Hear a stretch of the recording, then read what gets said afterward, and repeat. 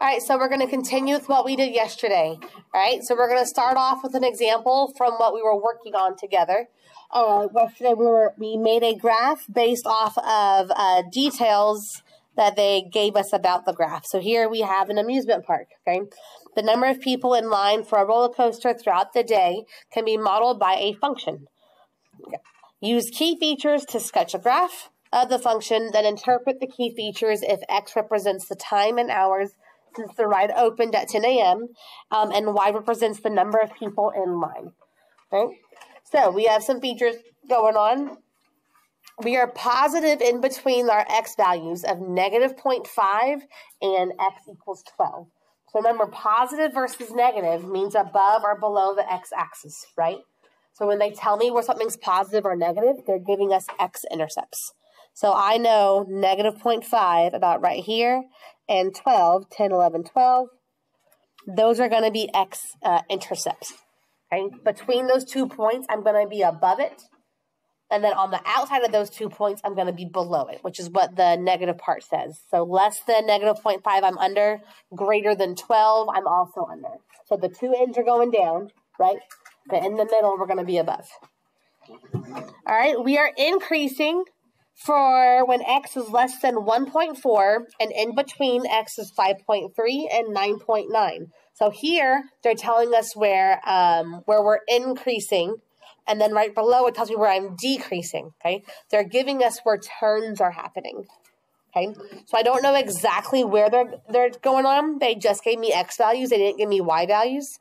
So what we're going to do is 1.4. So that's about here. So some turn is going to happen there, okay? 5.3 is about right here.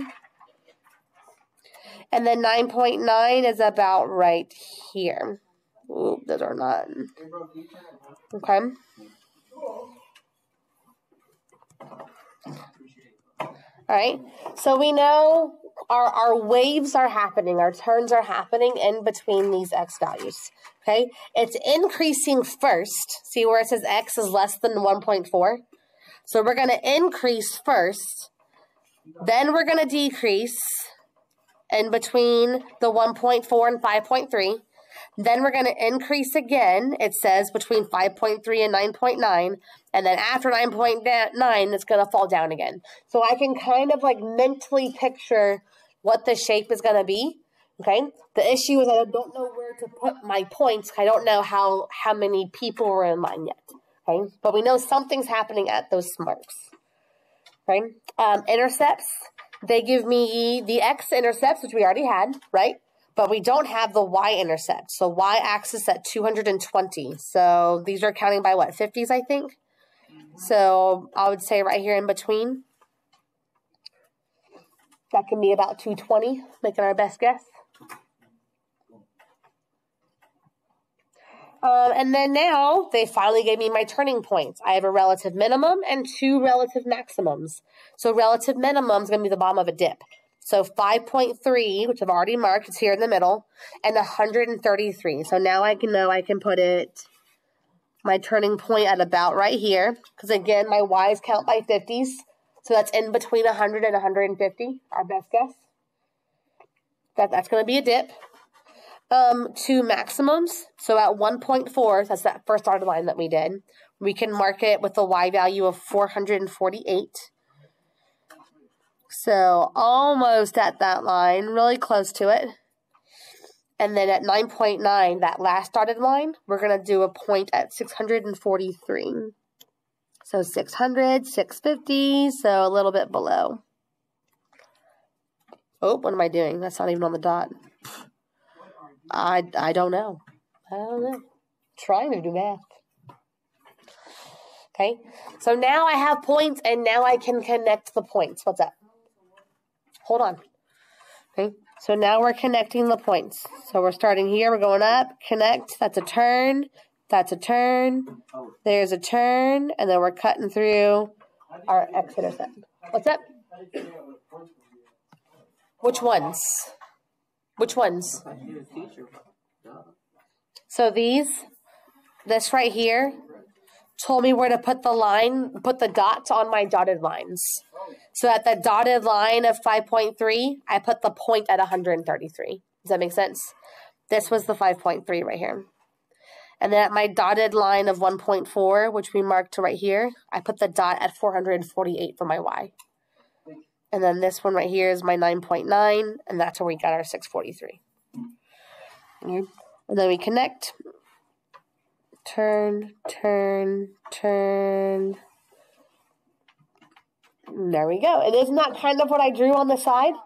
See how we kind of expected it to look this shape? So we were correct. We just didn't know exactly where our maxes and mins were.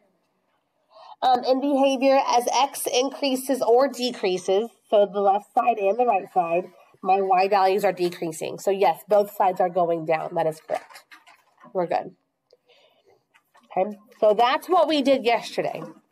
Okay, the bottom half of this is what's being introduced to you today. So now we need to interpret what we did and talk about the people in line for the roller coaster and how long they've been standing there, that whole thing. So we're going to make our numbers make sense. Okay, so the x-intercepts mean that the number of people in line is 0, a half hour before the ride opened, and when else?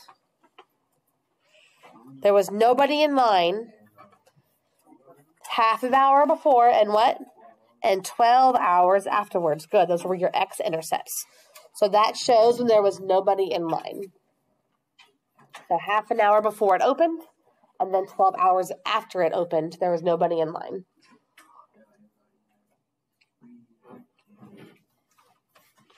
The y-intercept means that how many people were in line when it opened. What was my y-intercept? What did it tell me? 220. So there were 220 people in line when the ride opened.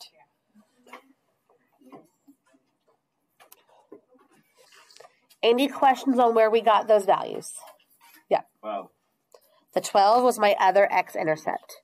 So when I got that from -0.5 and 12, and then it also told me in our intercepts, right here, our x-intercepts, -0.5 and 12. So -0.5 and 12 was the hours, the 0 was the people. And then our y-intercept, the 0 is the hours, the 220 is the people. All right, we good? Any other questions? Make this orange so it matches.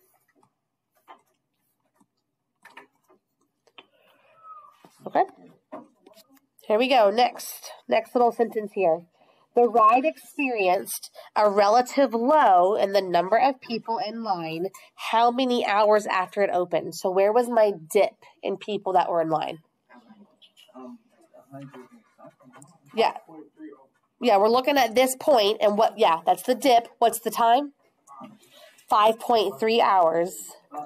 Yeah, 5.3 hours after it opened. And where were the two peaks? The peaks of when we had the most people.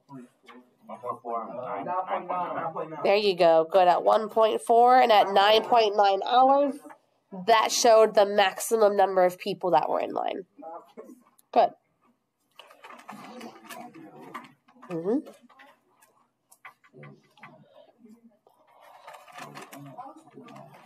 No, I'm not done. Okay. The number of people in line was negative but increasing until about half an hour before the ride opened. Okay. It was positive and increasing from half an hour before until before the ride opened until blank hours after it opened. That was very wordy for when did I was increasing up until when? 0.5. What was it? 0.5. Try again. 1.4. Yeah, when did it stop increasing? 1.4. The 1.4. Okay, so that's our 1.4. I know. Okay. And again, from blank to blank. So where was my next interval of increase? Where did I go up again? Because after this, I went down. So where did I start going up again? between 5.3 and 9.9. Okay. So 5.3 and 9.9. So we showed the two intervals of increase.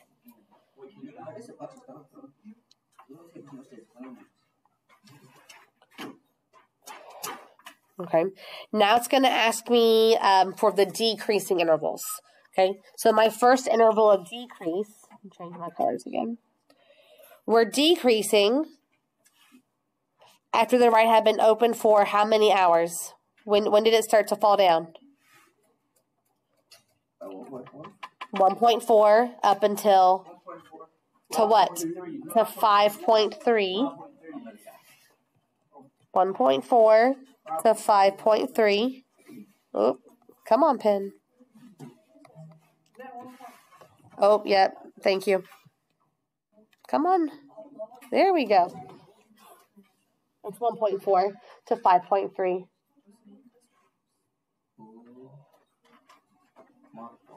Hold on. I messed something up. Stop. Rewind. Yep. You know why? Because I didn't read. Reading something I need to do. Okay. Hold on. I know I need to read. And again, from 5.3 hours after the ride opened until 9.9 hours after it opened. It is negative and decreasing after the ride had been opened for how many hours? It was negative and decreasing after the ride had been open for how many hours? So what? Where's the end? How many hours? What was our total hours? 12. That was my fault.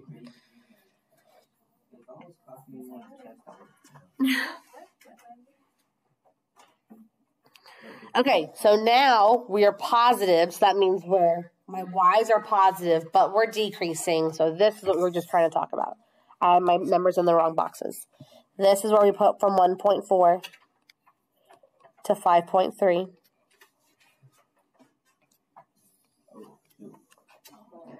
So that was the first interval of decrease when we were in the positive. Okay. And then we decrease again. Where? 9.9 to what? To 12.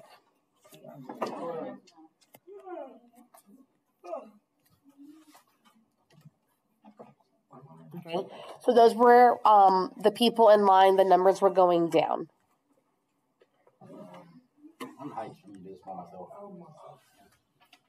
I'm going to help you. The last box is 12. Yep. Good. The graph indicates a period where there is a negative number of people in line. Because it's not possible to have a negative number of people, this graph appears to only model the number of people in line for the ride from half an hour before the ride opened until 12 hours after it opened. So yes. So we can't really use these negative y values. That does not make sense. We're not going to have negative people in line, right? Stop. Please stop. Right. Okay. Okay. Do we understand why the negative y's don't make sense? Okay, so the function models a trend that they saw, but the numbers that make sense only stay in the positives. Okay.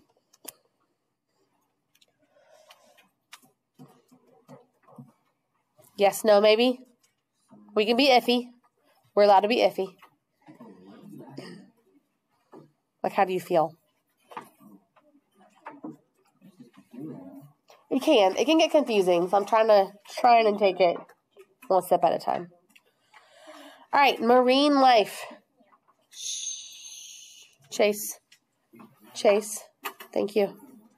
The path of a dolphin jumping out of the ocean can be modeled with a symmetric function. Okay, which graph could be used to show the height of the dolphin above the water, y, as a function of time since it emerged from the water, x. Okay, so let's think about this. If I were to draw a dolphin jumping out of the water, here's water, right? What would that look like? Use your hand. What would it look like if a dolphin jumped out of the water? Yes. Okay. Our dolphin would jump out of the water, and then he'd come back in the water, right? Yes? Does that make sense? There you go. Yes.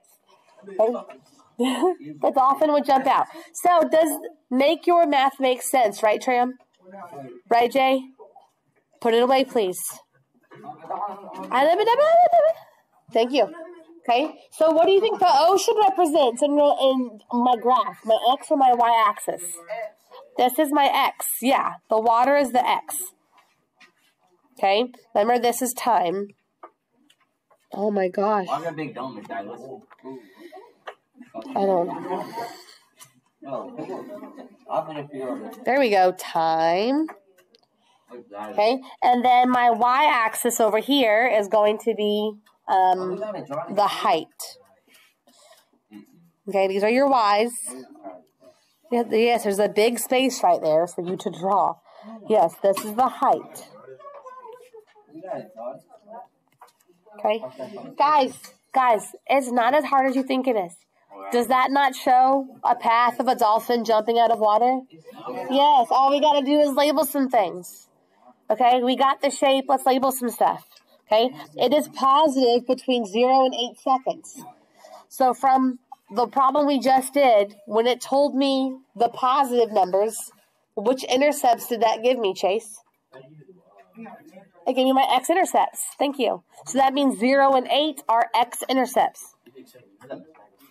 Oh, happy you did. 0 and 8. So how long was the dolphin in the air for? 8 seconds. For 8 seconds, right? All right, and we're negative for time less than 0 and greater than 8. That makes sense. On the ends, the dolphin is underwater. He either hasn't jumped yet or he already jumped. Okay. We are decreasing for time greater than 4 seconds. So what did that just give me? Wow. What is 4? Yeah, it gave me 4. Is 4 a time or a height? 4 is a time. Total seconds now. Yeah, that's showing us where it's symmetrical. So that's showing where the dolphin reaches its maximum height.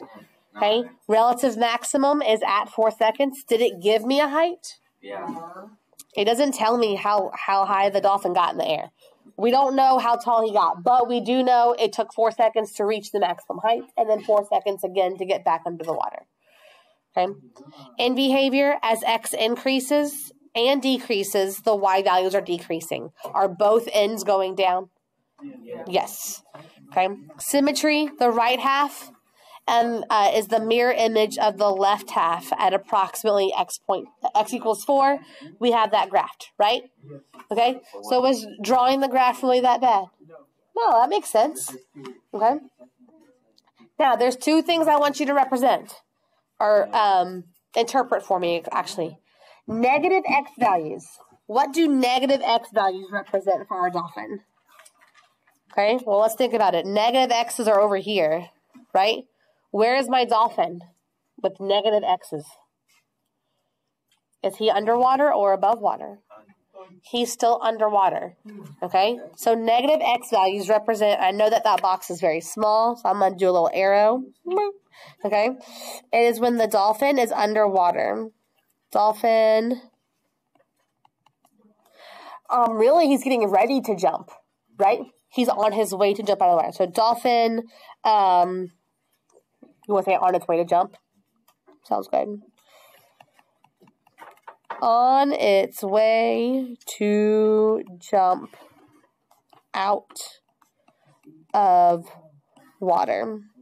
Okay, so my negative x values show time before the dolphin jumped. So he's on his way to jump out of the water. All right, and what do y values represent? My y's are negative.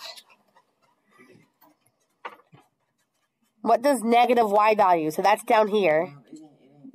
Negative y's. So that shows the dolphin is where? Under the water. Yeah. So dolphin is underwater.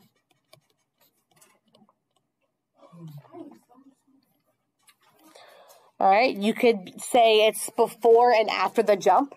if you wanted to. That's another correct interpretation. Okay.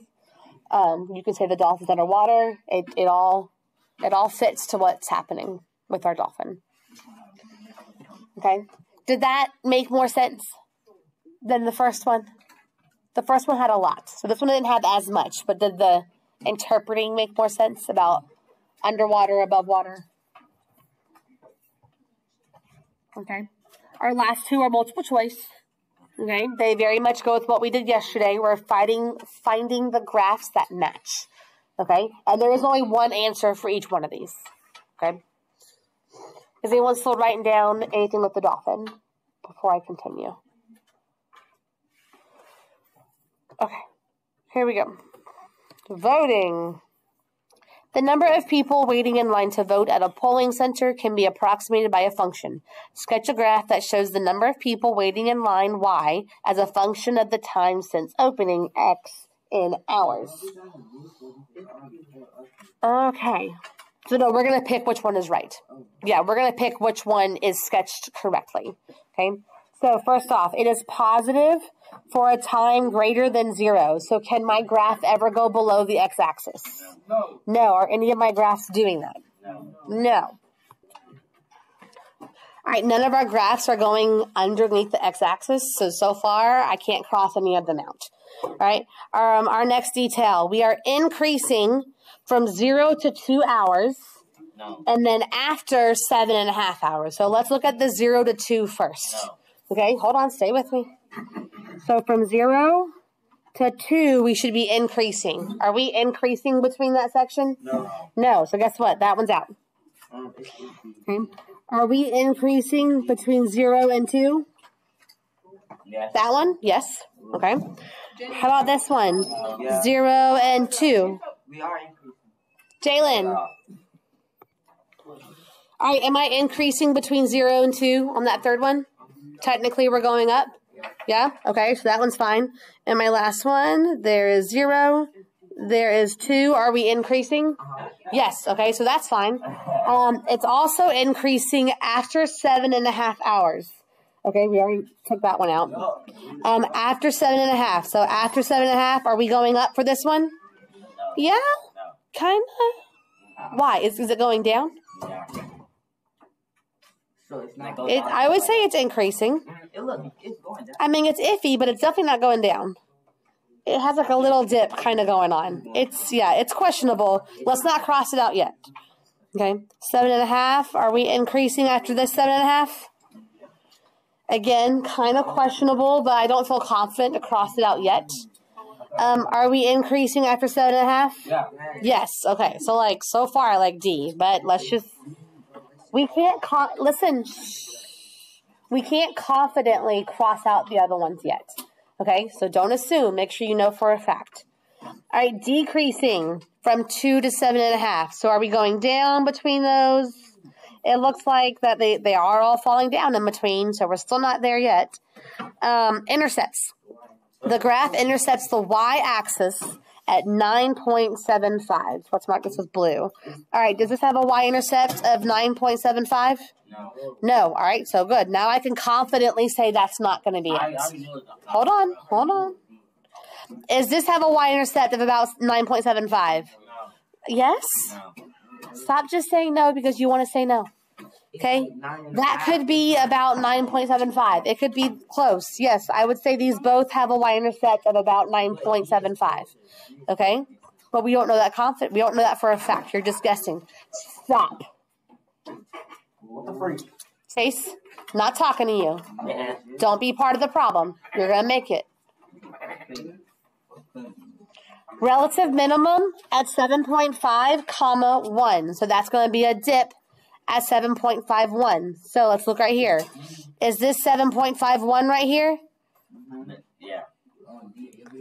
That green dot is at 7.51. No. No. Is this green dot at 7.51? You're not going to touch anything. Nothing's getting handed back. They're going to stay right where they are. This is, do we confidently say that's a minimum of 7.5 and 1? Yes. So now we can confidently say that is going to be the answer, the model that shows the voting. Okay. All right, so sometimes facts help us cross things out. Sometimes facts don't. So we have to make sure we go through all of them until you can confidently eliminate everything but our answer. All right, we have one more. Okay, last one.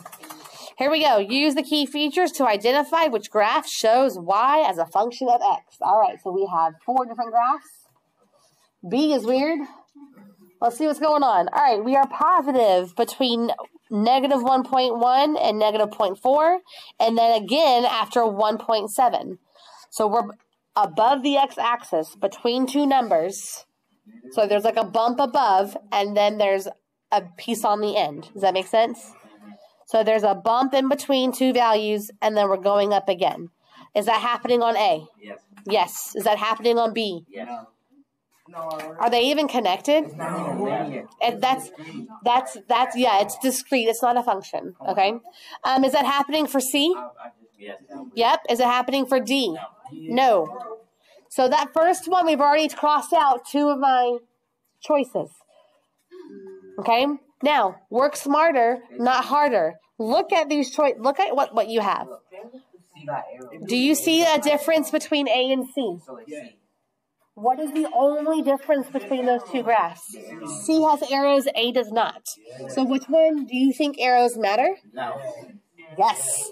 Okay, especially when it says it's a function and we're not being related to a real world context. Nothing's stopping it. Okay, so do I have to check anything else? No. What can I go ahead and say the answer is? It is C. Okay, and it is because of those arrows. It is showing that it's continuous in both directions. All right.